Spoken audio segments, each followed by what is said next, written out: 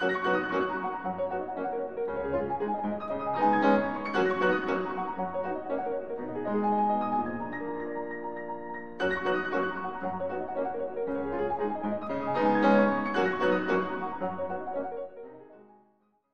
Smita Singh from Amrita School of Engineering, Bangalore.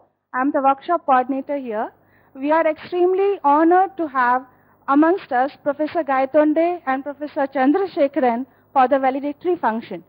I would now, on behalf of Amrita School of Engineering, I would now like to welcome Professor Chandrasekharan and Professor Gaitonde to the stage, please. We welcome you, sir.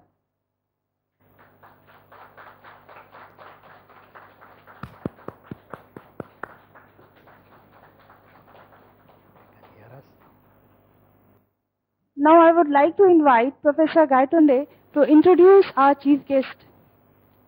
It's my pleasant duty to introduce my teacher, colleague and friend, Professor VSC or VS Chandrasekharan. I think for introduction I need to go back about 44 years, more than 44 years, July 1969, when our world lines first crossed each other or coalesced. I was a student in applied mechanics or engineering mechanics course at IIT Bombay, and he was my teacher.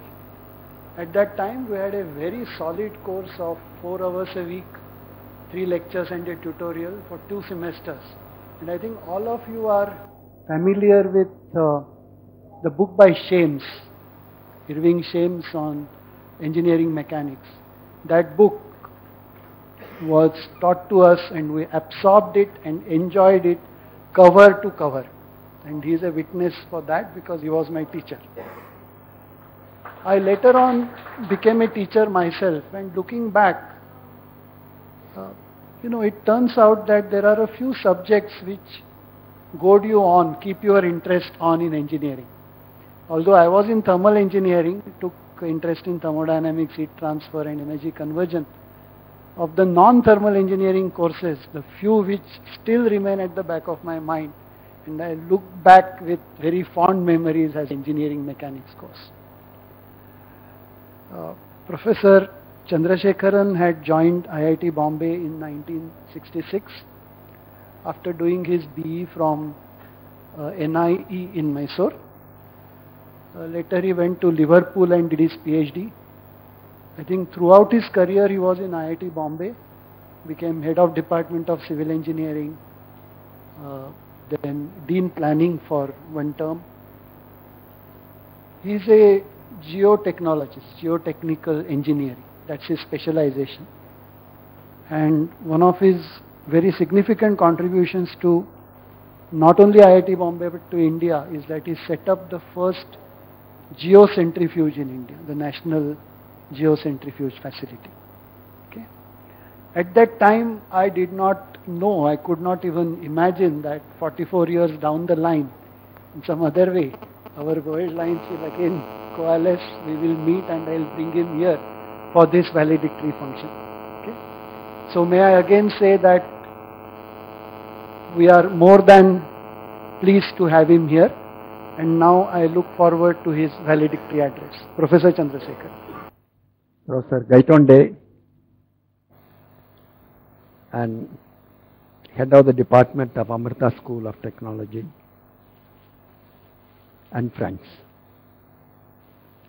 It gives me great pleasure to connect with you in the form of valedictory function. I go back to my old days of teaching students. Engineering analysis depends heavily on engineering mechanics. That's one of the reasons this engineering mechanics course is included in many of the disciplines like civil engineering, mechanical engineering, aeronautical. Now I learn in Amrita school, everybody takes it. Now, this program is timely because of the useful of the usefulness of the course and the connection with a large number of institutions. The program has very really lofty goals. It wants to train the teachers. And that is a great responsibility. Training the teacher is a great responsibility. And I am amazed that about more than 7,000 teachers across the length and breadth of the country, with some 200 odd centers, are now simultaneously interacting with respect to this program. This is really mind-boggling. I have conducted some courses, ISTU courses, just from 30 participants or 50 participants at the most used to come in a summer. Now this time you are connecting with 7,000. That's really mind-boggling. The other point which I want to make is the responsibility this course puts on the course instructors is very high, because whatever we do is transmitted to so many people and everybody is listening. Now in this connection, the course instructors have a very heavy responsibility, and the course coordinators, center coordinators have got a responsibility which is very, very high. Now I must congratulate all of you, the course coordinator, Dr. Inamdar, Dr. Banerjee, for coming forward to conduct this program, and the coordinating at the various centers, and also the course coordinators in Amrita Institute of Technology and also the various centers have done a tremendous job. This is really to be complimented and congratulated. My best wishes to you on this. Now, real life engineering is something different. Originally we tried to model the real life problems into mechanics problems and seek the solution through the mechanics. The first step involved is the mechanics problem. Actually, the students are stimulated when you deal with real life problems. The responsibility of the teacher is to translate the real life problem into simple mechanics problem and then get a solution to that using principles of mechanics. Of course, the principles of mechanics are not many and it is easily understood. But then one must follow a logical steps. There are what is known as 3 Ds. First is data for the problem. Second is the desired results. What are the results you want out of the problem? These 2 steps constitute what is known as the formulation of the problem. Always, you would have read, I think I know of one Professor McLachlan who says that if you define the problem, if you formulate the problem correctly, what is available, what is to be obtained, then half the problem is solved. The rest of the problem lies in solving the equations and getting the results. Now, we follow a few steps. After these 3 Ds, first is data, second is desired results. Third, we talk about diagrams. Engineers must have a feel for diagrams, must define the problem in the form of sketches, drawings, then only they will get the grip of the problem. And then of course one should write down the equations that are applicable to the problem, and that is governing equations for the problem. And then of course one obtains an analysis of the problem, one obtains the results. Then of course the results itself has to be interpreted. One has to interpret the results, and that is the conclusions. So all the professors insist in engineering mechanics that you should follow these steps very nicely, and you should make it a point to teach the students, you follow these steps, and you are bound to get at the solution. Of course, the following the steps, there is also a saying that you should nicely write down the steps. Your notes or your solution to the problem should be neatly laid out in a piece of paper, because this helps the further insight into the problem. Now actually we would have known, when you are correcting examination papers, what I used to do is get the best student's paper and keep it aside and have a look at that. Always all the good students have systematically approached the problem and solved the problem. Even by looking at it, you feel like going good marks. And that is a habit. You have got to inculcate this habit. And the engineers definitely require it. Because the bridges you solve today are going to be constructed tomorrow. And you will depend on the safety of those bridges under various conditions. And then, when I was learning engineering mechanics, this was taught to be by mathematicians. We didn't have a course in engineering mechanics. We had a course in statics. We had a course in particle and rigid body dynamics, both conducted by mathematics department. Luckily, it turned out our teacher for this course was exceptional and outstanding. You wouldn't believe that we bunked these classes for the first few days, because he didn't have a good English accent and he didn't dress up properly. He came in panchakacham and a dhoti and a cap on top. And I was not impressed. We have got into engineering college, and then should we be taught by this gentleman with panchakacham and cap? But my seniors told me, please give a chance to him and try to attend a week's class. Well, I went to the first class. I felt a little better. The second class, still better. Third class, I was simply attracted, mesmerized. Not only me, so are all of us. But time used to fly fast in his class. The class ends, and then we used to feel, is it over? That was the spell he cast on us. In 1957, when Russia launched the Sputnik, he was picked to solve the problem on the blackboard, saying these are all the parameters, trajectory geometry, and also the period of orbit. We were amazed. That was not in our syllabus. He said it is straightforward. You can yourself do it. And then he went in and put it on the board, and we were really mesmerized. And see, most of us are not gifted as a good teacher, but we can train ourselves to be good teachers.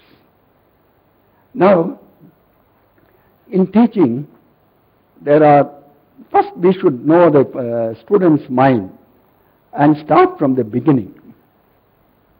I had ventured to teach my son matrix multiplication when he was in the 11th standard or 12th standard. And I made an attempt. I told him how to get the matrix product by taking the row elements and multiplying with the column elements and putting in Aij. He was listening to me very patiently. And then he left me and then went and told his mommy that Appa doesn't know what is row and column. He didn't tell me that. And he assumes that I should learn it. So I see what is really intriguing the student's mind is something which we don't know. We should get at it. Yes, this is what we should start with. And that will go a long way in trying to make you a good teacher and a better communicator. Another point which I want to tell you is, not only you should teach the student the subject, how to learn the subject. It is called a learning skill. It is said that the student should be encouraged to revise the class notes on the same evening or the earliest opportunity.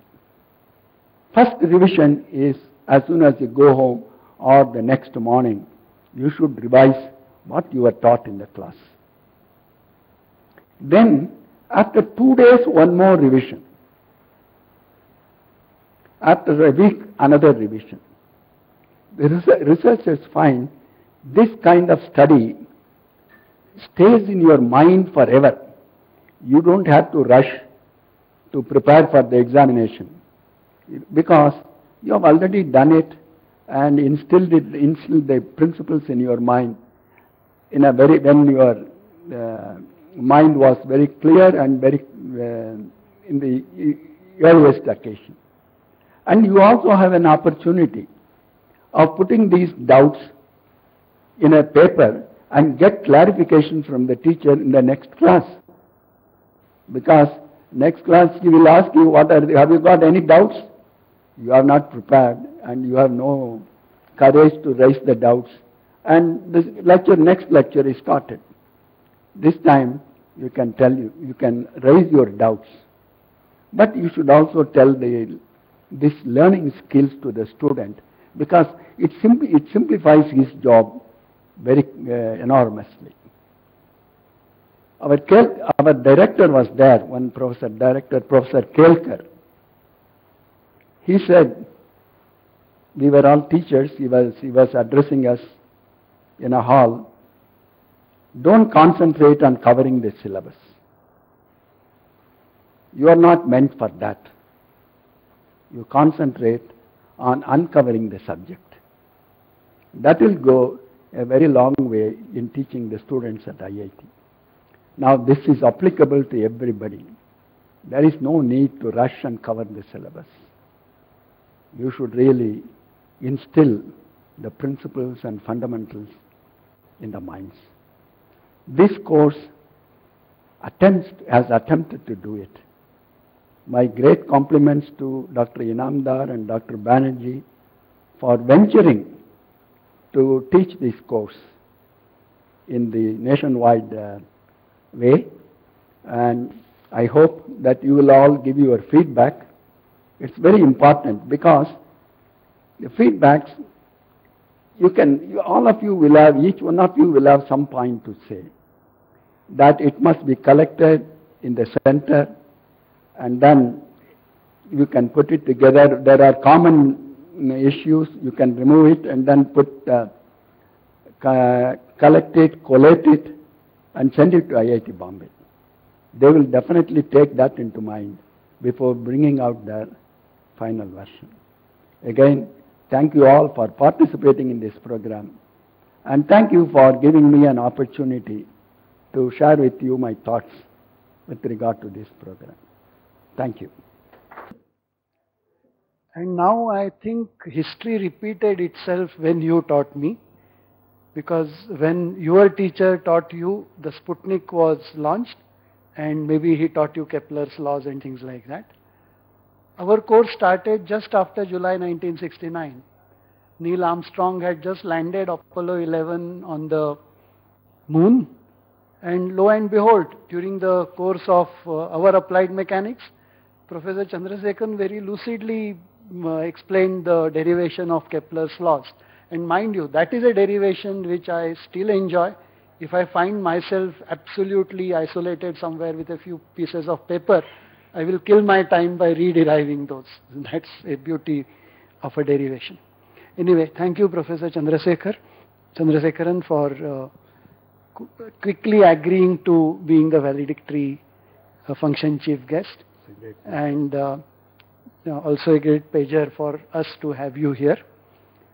May I also thank Amrita School of Engineering at Bangalore to agree to our request to conduct this valedictory, part of the valedictory function from here. And now, as a token of gratitude, may I present this memento from the team at IIT Bombay, and also Amrita is helping us out with this, to Professor Chandrasekharan.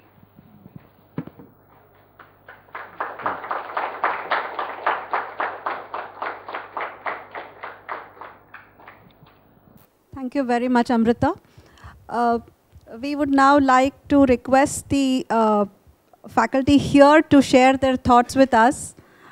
Professor Inamdar, would you begin, please? All, I feel great hesitation to add anything after that wonderful and insightful brief talk by Professor Chandrasekharan. Though I was a student at IIT Bombay, when he was still a faculty here, I unfortunately did not take any course from him, and I still regret today that, that I did not have any course being taught by Professor Chandrasekharan. However, I feel greatly honored that he spoke so kindly about our effort. So thank you, Professor Chandrasekharan. I would also like to thank the T10 team, Professor Phatak, Dr. Mukta Atre, Sushant Sajjan, and all the technical staff for taking care of a lot of logistics of this workshop. Second of all, I would like to thank my co-instructor, Professor Shobik Banerjee, for sharing such a great synergy. So together, okay, we could really nicely synchronize and decide on what topics to take and how to deliver them. So I am quite grateful to him that he was there by my side, okay, and that we could together, okay, deliver these lectures. Additionally, I also like to compliment and thank the participants for being so patient for the last 10 days. So the last 10 days and many days before that, okay, it was extremely hectic for us, okay, because we had to cover almost 2 semesters worth of syllabus essentially in 10 days. Okay, so we had to really decide what to cover, what not to cover, prepare a lot of material, brush our concepts, keep learning ourselves. Okay, so we had been trying to do that. Of course, there may have been a lot of shortcomings in this workshop. We are all learning, so kindly post your feedback, and from the feedback that we hear from you, we'd like to improve ourselves. So what I feel personally is that every time I teach a course, the most important thing I want from that course is to learn something for myself, get some excitement out of it, and to convey that excitement to the students or the participants who are undergoing that lecture. I hope that whatever excitement I have felt for this subject, okay, at least a fraction of that has reached to you, and some of you have been benefited from that. If there is something I said was not proper, if some things you felt could have done in a better way, I would like to hear from you. And again, I would like to thank you for being such patient participants. Okay, with this, okay, I would pass on the mic to Professor Banerjee. Okay. And I don't have anything more to add than what my colleague just shared. And I was also a student of IIT Bombay, and Professor Chandrasekhar was also here, but unfortunately again, being an structural engineer, I could not take any course from him, but he was probably the best teacher that our department had so far. So thank you, sir, for being here today for us. And now I would really seriously want to thank all the coordinators, especially to begin with, because 5 days we had this coordinator workshop where we really bombarded you with lot of interactive and stimulating sessions. Hopefully, we do not know yet that whether those were actually stimulating or interacting, but thank you all for being patient, and thanks to all those odd 7,000 or more participants who have been really patient and listening to us. And I was really talking to Mandar that whether we are really able to deliver anything through this kind of setup that we have. And I was all the time kind of afraid that whether you are able to hear us or not. All the time we are like in a situation like live camera and action, that light camera and action thing that we see in movie. hopefully that was actually coming back in my mind again and again. And hopefully, as Professor Inanda mentioned, that both of us are really learner. We are also learning, and we seriously look forward to your feedback. We don't decide on the failure or success of this workshop, because for me, success is not the position where you stand. It is the direction in which you look. So we look forward to your feedback, and we keep sharing our feedback. We try to improve ourselves to whatever way, and we should definitely try to do best to share our ideas with the students, because I feel students are much smarter these days than me. So I always try to learn from them whatever queries, whatever complaints they have, and try to improve ourselves. So again, big thank to this e-outreach team. Okay, they are really wonderful. I mean, I was totally afraid to in this setup to teach, because there was no blackboard for us. Both of us was a bit scared, but finally, it went well. Actually, I think it went well, and we again thank you all. Thanks to Mukta Madam also, always trying to kind of convince us to go ahead, and then you decide try to slow down and try to be more interactive. Professor Phatak is not here, so again thanks to him. And we did hear, of course, about this thing that can we come up with more courses? Okay, so yes, I think I was just talking to my colleague if it is possible to offer strength of materials or structural analysis, and we'll try to definitely give it a thought. Okay, so strength of materials and structural analysis, these are the two courses we may be able to take over. Maybe some other colleagues in the department may be able to join, even from other departments as well. Okay, so thank you all, and we really look forward to your feedback again. Okay, thank you. Thank you very much. And now we come to the concluding segment of today's valedictory. As you know, Professor Phatak is not here, so it is my pleasant duty to give the vote of thanks for this workshop. I start with very big thank you to Professor Chandrasekharan for agreeing to our last minute request to become the chief guest for the valedictory function. Thank you very much, sir. It was indeed a great pleasure to listen to you. What you said is not really, is not relevant only to teachers of engineering mechanics, but I think it is very relevant to all teachers across the world. Thank you very much. A big thank you again to Professor Gaitonde for his enthusiasm and unstinting continued support to what we do here. He was the one to suggest that he go over to Bengaluru and bring Professor Chandrasekharan to Amrita. Thank you very much, sir. Thank you very much. And again, a thank you to Amrita as well for agreeing at the last moment to make all the arrangements for the valedictory. Thank you, Amrita. We look forward to your support in the future as well.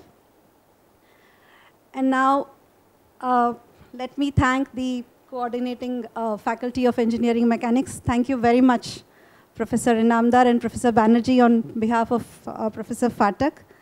I'd like to request my colleagues, Mrs. Jaya Gaitonde, to offer a bouquet to Professor Inamdar, just as a small token.